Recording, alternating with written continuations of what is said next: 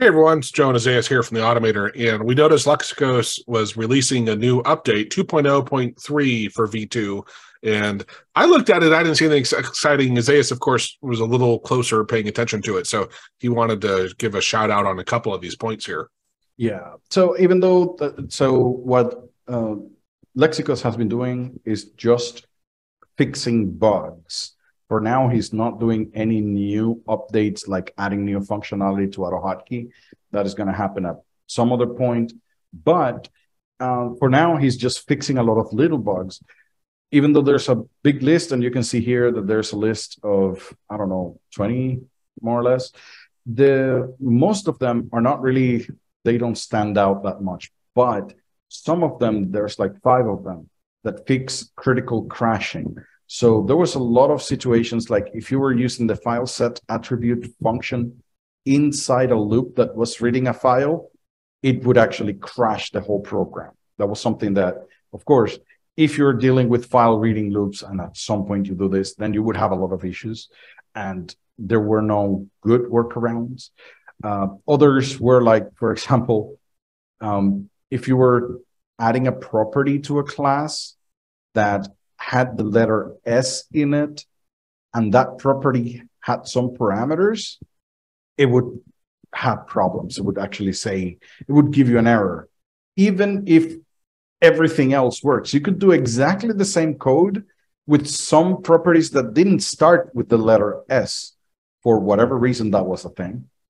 And other crashes, like, for example, if you had a class, you had a property and you were trying to unset that property for whatever reason, it would crash AutoHotkey as well. So those kind of things were very annoying. They usually constitute also a security problem because a lot of hacking involves crashing the program and trying to write to the memory that that program had.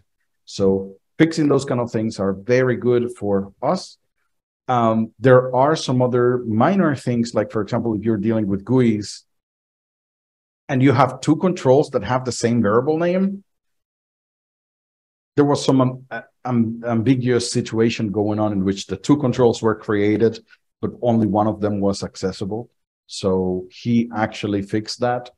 And with the date and time month calendar, if you had a range, it was never applying the minimum option. So your date was always going to the left, even if you had a minimum there.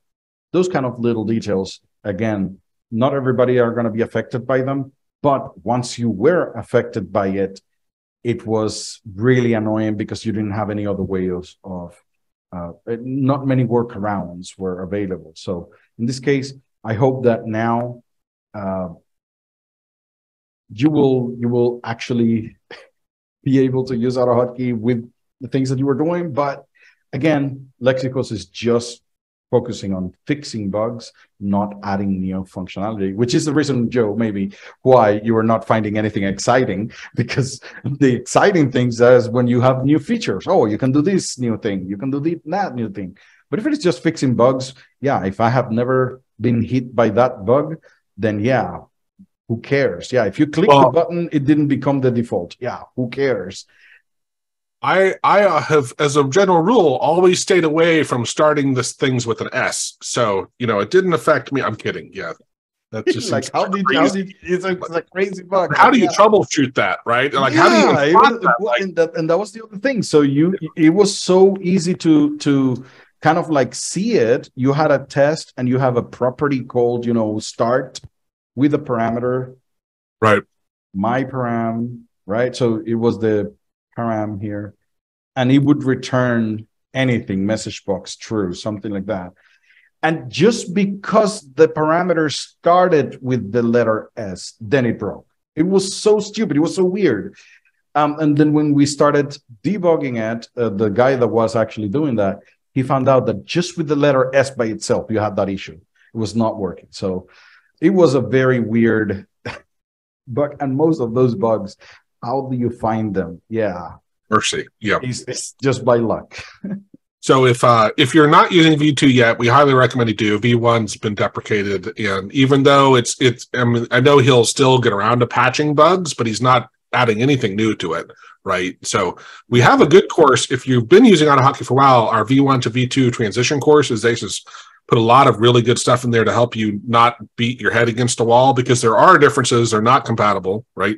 And if you're totally new to AutoHotkey, start with V2, go through our intro to V2 course, because it's a great course at getting you going, and hopefully you'll enjoy that. So please like the video if you learned something or helps you out. Really helps us. And we release videos twice a week, Tuesdays and Thursdays. We're the largest AutoHotkey channel out there. We do this for a living. We really know AutoHotkey and automation stuff well. So if you need help, our Hero program is great. If you're trying to learn stuff, we have weekly calls, 3 hours a week, where we have live calls helping people with their code, with their problems, solving them for them, and coming up with better approaches for things. And just seeing what other people are doing with it is what most of the heroes mentioned.